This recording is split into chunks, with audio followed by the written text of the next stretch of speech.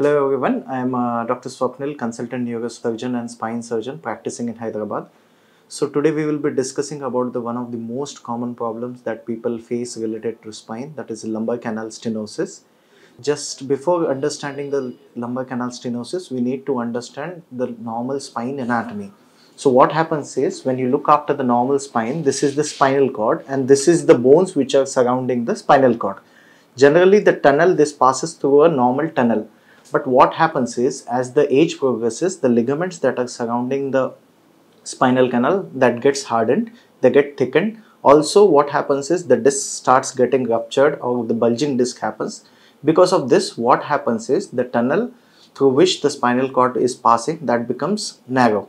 So generally what are the causes? Those are related with lumbar canal stenosis. First and the most important cause that is there is the age related degeneration. Secondly, because of the bulging disc also things can happen. Sometimes what happens is you have a congenital stenosis. The tunnel is already narrow since birth, which can be seen in less patients. Most of the time the common cause is age. Now what are the symptoms related to, if you have a lumbar canal stenosis, what are the symptoms you will be expecting?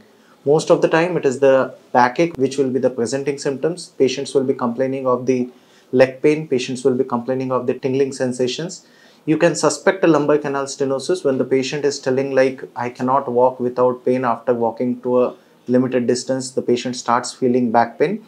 So how do you diagnose this?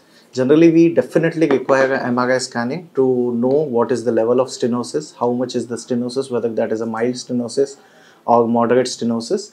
And after the MRI, we clearly come to know what is the problem in your spine.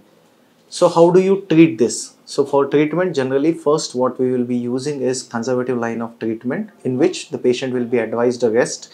Definitely bed rest is not required, but the patient has to take rest and make a minimal movements. Second, you can go for the physiotherapy.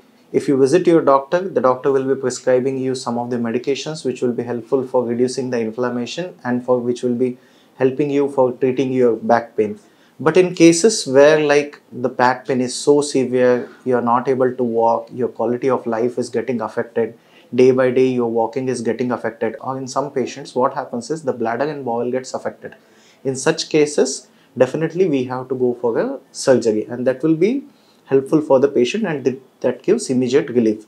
So best thing about lumbar canal stenosis is like it is very easy to diagnose and it is quite manageable also. This is what was our talk regarding the lumbar canal stenosis. If any questions are there, you can drop your message in the comment box.